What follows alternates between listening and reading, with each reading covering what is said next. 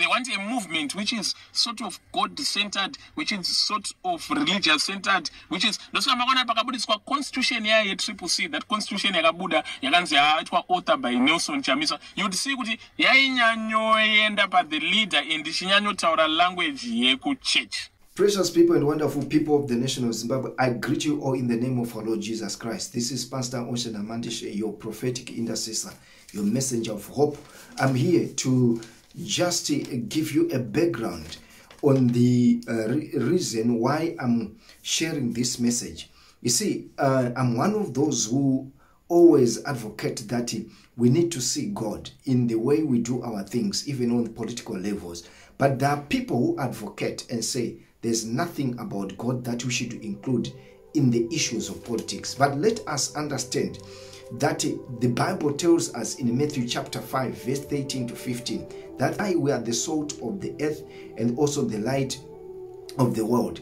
We are there to bring light where darkness is. So it's very important for us to understand that if Christian community just live and say, let things be done by those who can do, we don't need to be involved in such things, we are not taking our rightful positions as people who were given this mandate by God to be here and to be part and parcel of what God wants to do on this earth. So I want us also to take note that the same God, if we read our Bible, even from Genesis right through to the Old Testament, if especially we read the book of First Chronicles, First Kings, Second Kings, Samuel, and other prophets, you find out that it was God himself who was directing the politics of that day. So for us to say that God is not involved, for us to say God should not be involved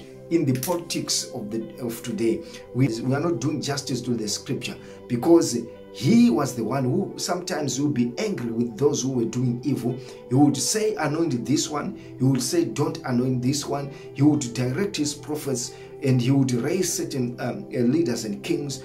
And he was the one who was directing and detecting how the political field of that time, although it is different in our context, but that was God. So this is something that I want us to take note. So there's this journalist that I always find he always attacks the issue of the involvement of God in the issues of politics. So there are questions, about 8 questions that you are going to come across, which I forwarded deliberately. Let me just run down these questions so that we'll move together in the presentation that I'm going to do, that you are going to hear. On his first, on one of his video that I cropped there, he jokingly or reluctantly saying, let's pray. He was introducing the issue of saying, let's pray in Africa. Because as a person who always attacked the issue of God, I find it funny to see him saying so, because why should, this is a question, why should we pray for a blessing on a political controlled continent or nation, so to speak, in court? Because the moment we say we need to pray, the blessings will come. If you say God should not be involved, so what type of prayer that will be doing? That was my question, my second question. The third question that I put across to say, he must tell us how a person's faith affects his politics negatively. Number 4, what is wrong with God's centered movement? What is wrong with God's centered movement to involve God? Number 5, what is wrong in having a leader who follows God? What's wrong about that? What's wrong about a leader who follows God, if I want to put it that way? Number 6, where should people pay their allegiance? Number 7, what's wrong in including God in a constitution? What's wrong in involving God or in mentioning God in the things that we do as a constitution?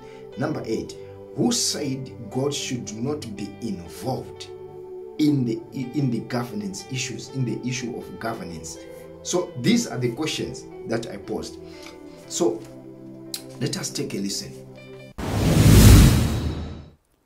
Tikanamata Mwari uyu anodzika makomborero hobo mo Africa medu umo makomborero hobo. Happy Sabbath to all my SDA friends.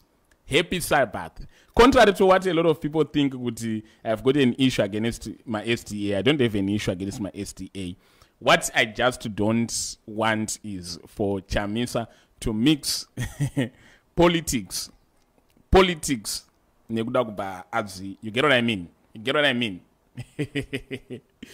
So they want a movement which is sort of God-centered, which is sort of religious-centered, which is constitution ya Triple C, that constitution yakabuda yakanzi yaitwa author by Nelson Chamisa. You would see kuti yainyanyoenda pa the leader and chinyanyotaura language yeku church. And you would wonder how a lawyer would write something like that.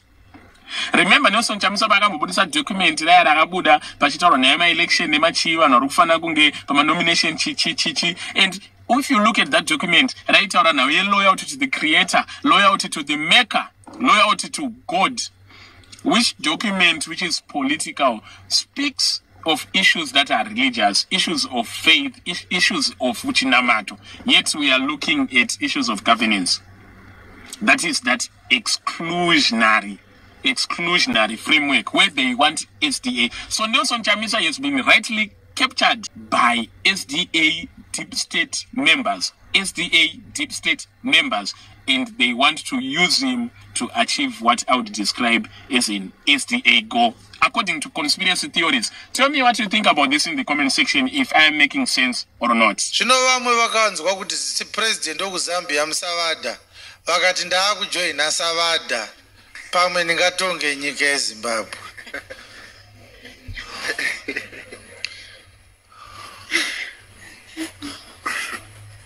Munodhudha nayo nyika iyi mukatiza Mwari muchitsvaga kutonga nyika, munodhudha muchaita mararo kusvikira masarenda kuti azvibude rega tingosiya.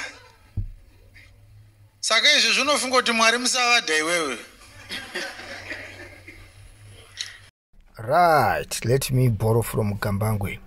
The last clip that you watched is Apostle Talent Chiwenga when he was commenting as usual, like mocking, ridiculing on Advocate Nelson Chamisa on the move that he did. Supposedly the move, I'm not sure about that he moved from AFM to Seventh Day.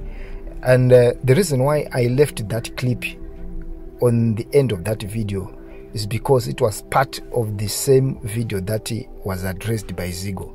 So I put it because I have a challenge in understanding why Christians, supposedly Christians, don't seem to be advocating to see more people who want to be in politics, especially Christians, because I believe that if we have more Christians who try to bring the light in our politics that is characterized by evil, characterized by violence and so forth and corruption, we see people trying, like criticizing, ridicule, to a certain extent being controversial, not to understand where people like Apostle Chiwenga really stand on. So I know everyone has got his own opinion, his own political opinion, which is allowed. But when it comes to us as light and salt, I think despite the mistakes that these politicians do, at least if we see those who want to be in politics, especially Christians, doing the right thing, we need to pray and also rally behind that, because the world is very evil and we need the light and things to be done correctly. So I just thought I have to post this as part of the video that I also saw, which I also cropped from Zigo. So this is the message. This is what I thought I have to share with you. God bless you. As usual, I end emphasizing, encouraging intercessors to pray for our nation. Shalom.